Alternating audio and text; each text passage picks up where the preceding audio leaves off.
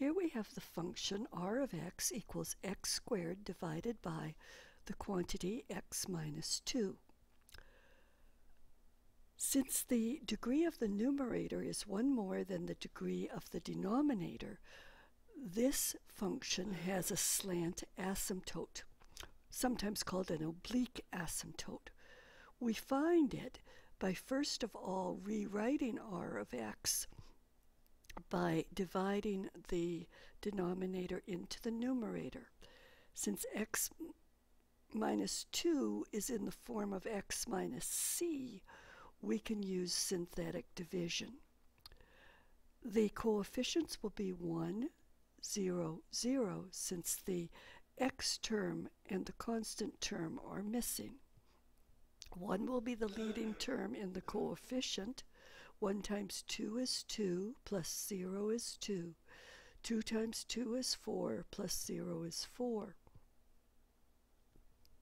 Thus, the function is equivalent to x plus 2 plus 4 divided by the quantity x minus 2. And the slant asymptote is the function defined by the quotient. So y equals x plus 2. The vertical asymptote is determined by the 0 of the denominator, which is 2. So x equals 2 is the vertical asymptote. I'm going to use a scale of 2 units for each tick mark, so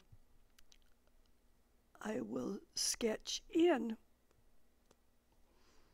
x equals 2 and y equals x plus 2.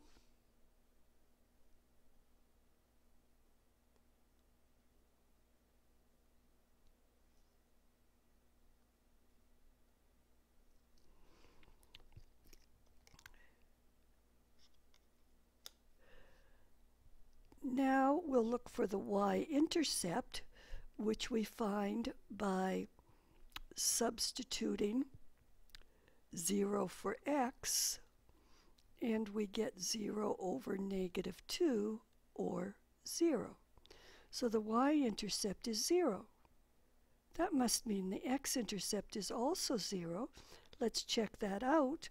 We would set the numerator equal to 0, but the numerator is equal to x squared, and so x equals 0 is the x-intercept as well.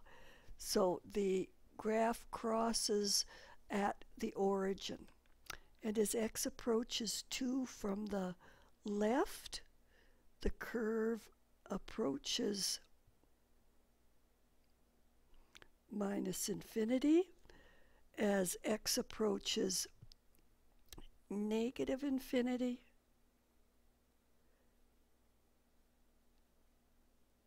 y approaches x plus 2. Now, the point that we have determined is 2 units to the right of the vertical asymptote.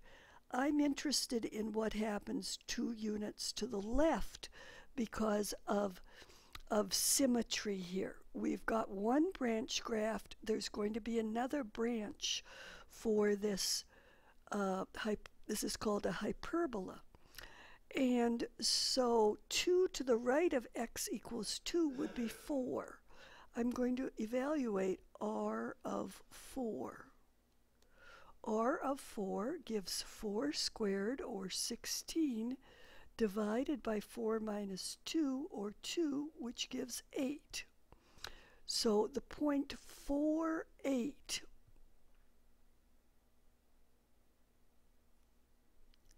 is in this graph.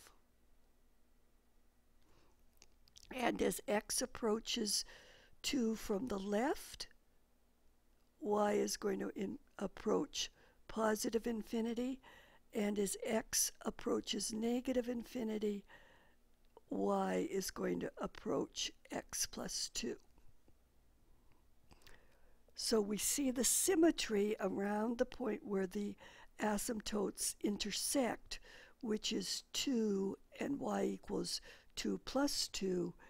And so, or y equals, yes, 2 plus 2, which is 4. In the next example, we have x squared plus 5 divided by the quantity x minus 4. So we'll have 4 divided into 1, 0, 5. The x term is missing. When we do the division, 1 is going to be the leading coefficient of the quotient. 1 times 4 is 4. 4 plus 0 is 4. 4 times 4 is 16, plus 5 is 21. So the given function is equivalent to x plus 4 plus 21 over x minus 4.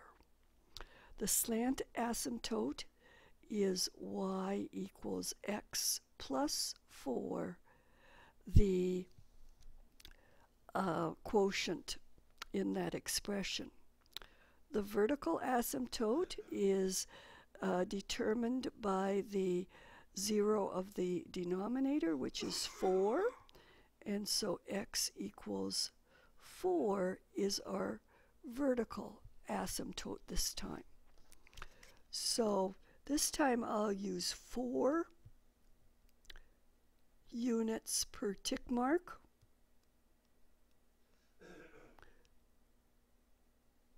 So this will be x equals 4, and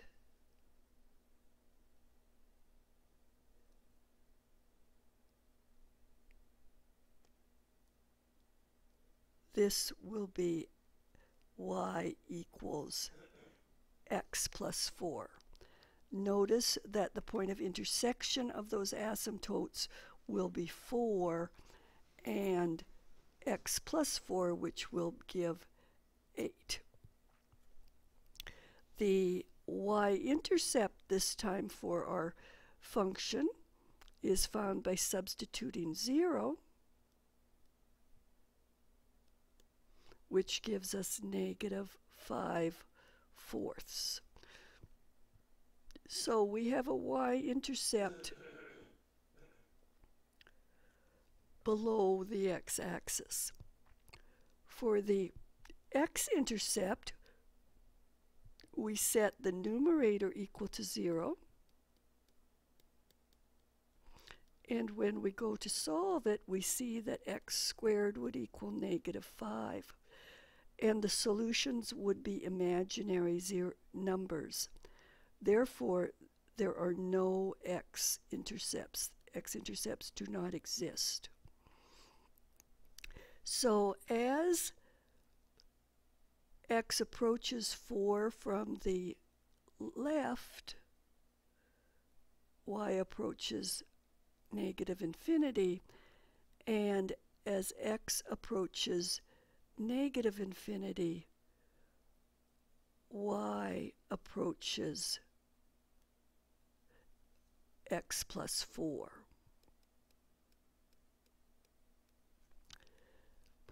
Now I'd like to find a value on the other branch, and I notice that the point that we have is 4 units to the right of the vertical asymptote.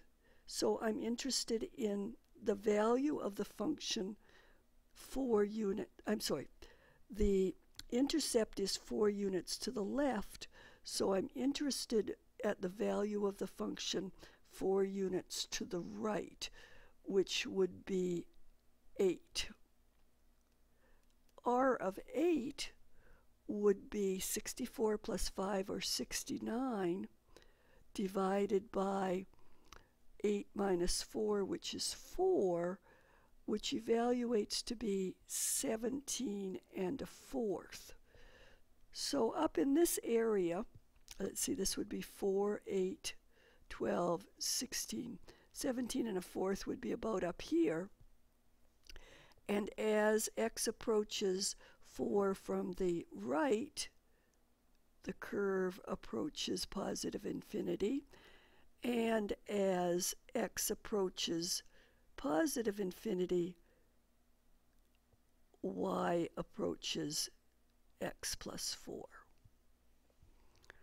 So again, symmetry around the point 4, 8, where the two asymptotes cross. We've got one more example. It's a little bit different from the first two because it is the quantity x squared minus 2x minus 15 all divided by x.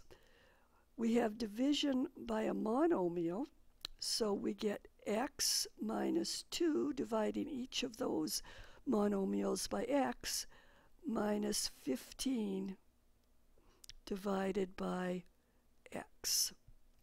So the slant asymptote this time is y equals x minus 2. The vertical asymptote this time is x equals 0, since the denominator is undefined at x equals 0. So I'll let the scale have 2 units for each tick mark, and this time we've got y equals x minus 2.